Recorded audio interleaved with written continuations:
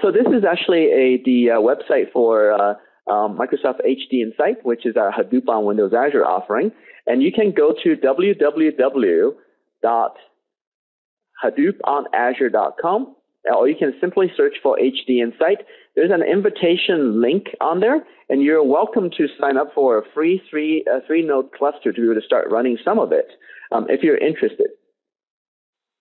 And also, so the focus of today's topic is really about HPC servers. So we're not going to go into too much of the big data. But if we do have time at the end of the presentation, I might be able to show you what it looks like and give you a very brief introduction.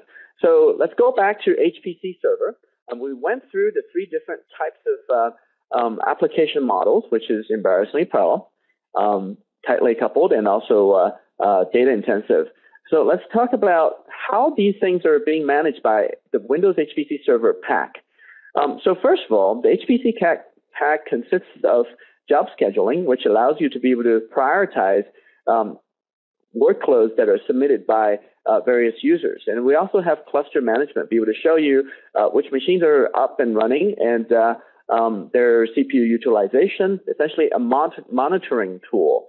And this is connected to Windows clients. You can actually have Windows 7 and Windows 8 machines connect to Windows HPC Server, or a Windows Server machine installed with HPC Pack. And then you can also connect Windows HPC servers to it to be able to do more interesting workloads, because HPC Server generally supports these InfiniBand and all those specialized hardware better. And of course, you can just right-click and add a bunch of Windows Azure nodes, which are running in the cloud, if you run out of resources on-premise. So this is what this product is all about, being able to manage large amounts of cluster, large amounts of node resources on-premise as well as on Windows Azure.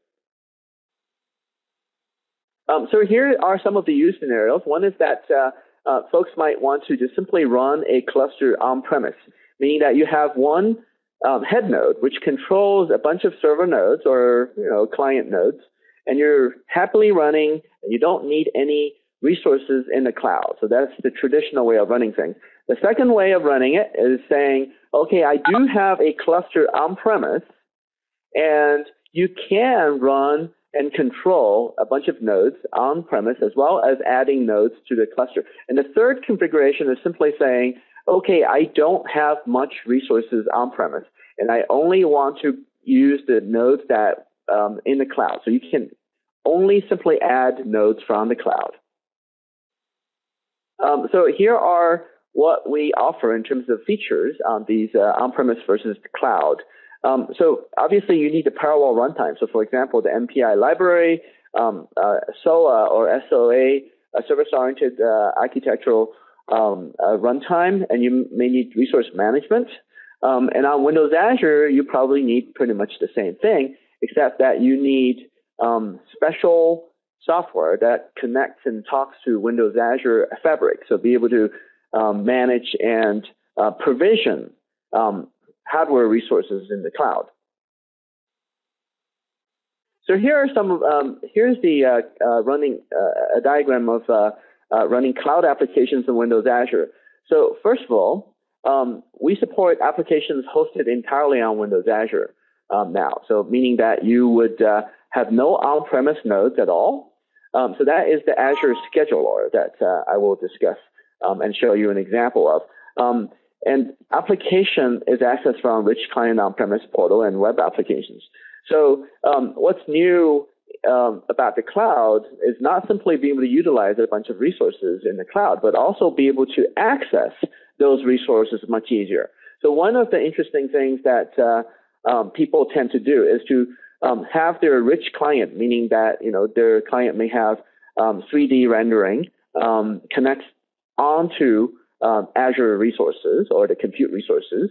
That's one way of accessing either local resources or remote resources, and then using a portal. So essentially you have a website which allows you to start running these long, very compute-intensive workloads using a portal, and then finally using a web application that has been customized for that.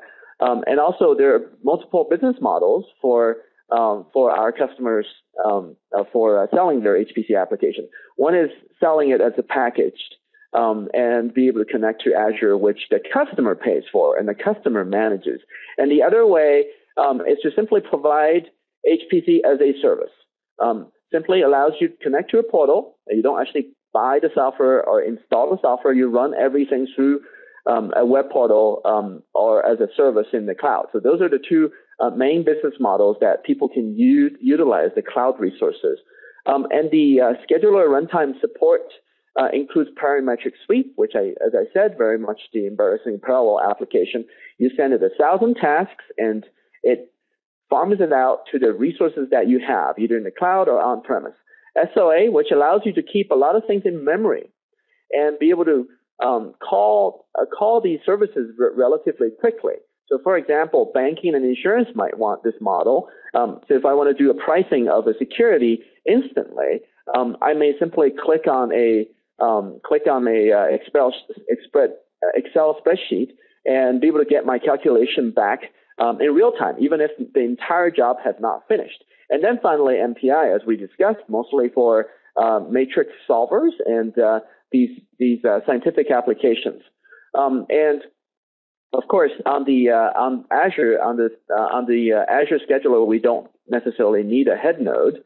So it's simply doing scheduler service and not necessarily the admin service, because that's taken care of by Windows Azure for you. So in order to build a scheduler-enabled deployment, you need Azure subscription, obviously, and your application, which you have to package, and it's a pretty straightforward process. Essentially, you're zipping it up and copy it into Windows Azure, and you have to construct a CS package. That's just a tool that you can use from Visual Studio, and then you can customize simply saying how many cores you need and deploy that through Visual Studio or through on-premise package that the developer gives you if you don't have Visual Studio.